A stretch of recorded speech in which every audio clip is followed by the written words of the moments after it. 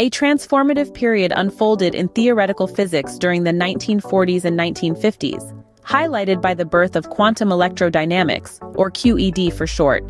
This groundbreaking theory, which explains the electromagnetic force between charged particles, emerged from the unique contributions of Richard Feynman, Julian Schwinger, and Tomonaga Sinichiro. It didn't just unify our understanding of charged particle behavior in light, but also laid the bedrock for modern quantum field theory.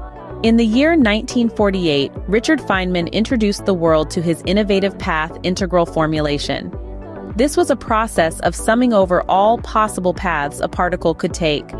Along with this concept came Feynman diagrams, a revolutionary visual tool that simplified the representation and calculation of particle interaction probabilities.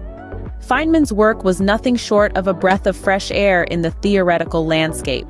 At the same time, Julian Schwinger was hard at work crafting his operator-based formulation of QED. Released to the world in 1948, Schwinger's work provided a meticulous mathematical foundation. It was an approach equivalent to Feynman's path integral method, but offered a different perspective, enriching our understanding of particle interactions. On the other side of the world in Japan, Tomonaga Sinichiro was developing his own solution for managing the infinities that surfaced in QED calculations. His technique, which we now call renormalization, addressed these mathematical challenges, ensuring that calculations produced finite and meaningful results. The contribution from Tomonaga played a crucial role in resolving many theoretical complexities. One of the most beautiful aspects of QED is the unity of these diverse approaches. The visual language of Feynman, the operator-based methods of Schwinger, and the renormalization techniques of Tomonaga all blended seamlessly. The equivalence of their formulations underscored the robustness and coherence of this emerging theory. The success of QED wasn't limited to theory. It was also confirmed through precision experiments such as the measurement of the electron's magnetic moment. These experiments showcased an extraordinary alignment between the theoretical predictions derived from QED and the observed values.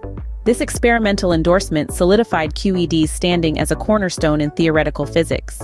In 1965, the collective genius of Feynman, Schwinger, and Tomonaga was recognized with the Nobel Prize in Physics for their independent contributions to the formulation of QED.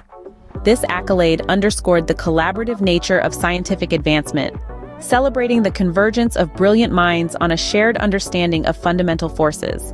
Quantum electrodynamics, the brainchild of Feynman, Schwinger, and Tomonaga, has become a pinnacle achievement in theoretical physics.